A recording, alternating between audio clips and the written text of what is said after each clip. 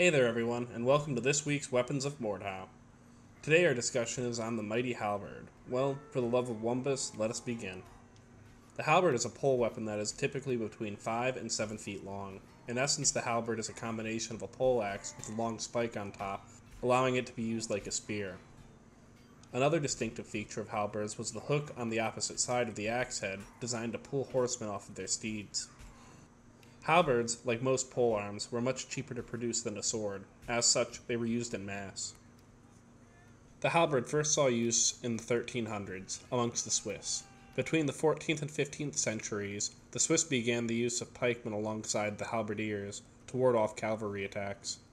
It was in these situations that the spikes, or hooks on the halberd, could be used to greatest effect, warding off these types of attack, out of fear of the cavalrymen being pulled off of their horses and stabbed to death by the various members of the formations they were attempting to attack.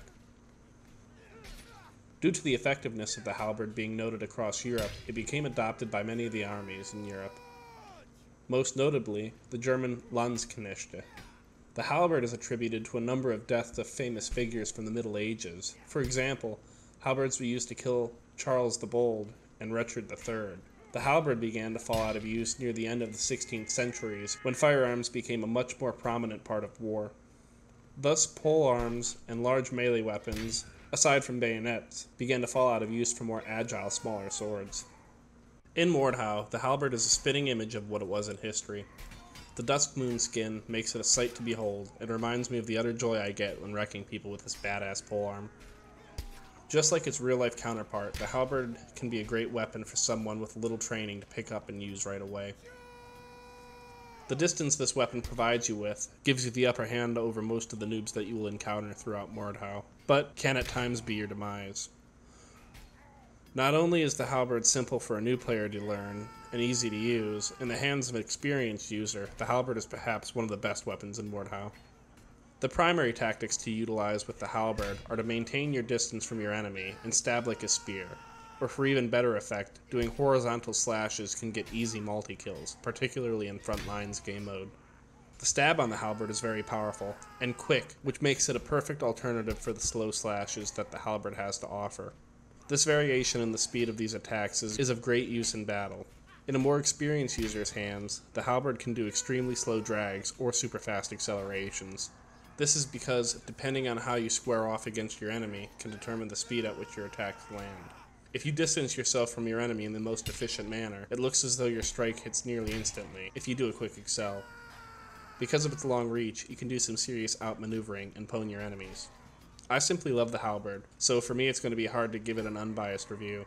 Furthermore, I will give the halberd more love in an extensive usage guide, using my favorite halberd strats. Well, let's rank it. The halberd is, based on its design, an all-purpose utilitarian weapon. It has a slashing and piercing mode for dealing with unarmored and armored opponents alike. It has high damage, and its thrust compensates for its slow swings. For this reason, the halberd perhaps has some of the most utility out of all the weapons in the game, thus receives a 5 out of 5 in terms of general utility. In terms of dueling effectiveness, the halberd is an utter beast. It is powerful and long, and if you master its excels and build an agile character while keeping your enemy at a distance, you can pwn nearly all players. The only real cons to the halberd is the high amount of points it takes to use, and the general common cons amongst all the other weapons in the game that are long. You are vulnerable to close range fast attack weapons, but you can always use a kick to save the day. The halberd also takes a while to master, and for this it will receive a 4.5 out of 5 score in terms of dueling. In terms of team play, it also shines, because this is what it was designed for. One of my most high kill count games, 64-3, was because of the halberd. If you stay with your team and use it as it's meant to be, a supportive long-reach beast, then chances are you will fare fairly well. For these reasons, the halberd will receive a 5 out of 5 in terms of team play. The final category is sex appeal, and the halberd has it all. It's long, hard, and thick as fuck. If used properly, it will rip apart all of your foes, and its dusk moon skin shows that it means business. The halberd is gorgeous, so it receives a 5 out of 5 score in terms of sex appeal. In conclusion, the halberd receives 19.5 out of 20 score, nearly perfect, because in my honest opinion, this thing is one of the best weapons in the game, and it certainly is my favorite to use. Well, that's it for this video, everyone. Thanks for watching. Our next video is going to be 3 tips to become a Mordhau god. As always, if you liked the video, please like, comment, and subscribe. Let me know what you guys want in the comments for next week's Weapons of Mordhau, and thanks again for watching. I'll see you next time.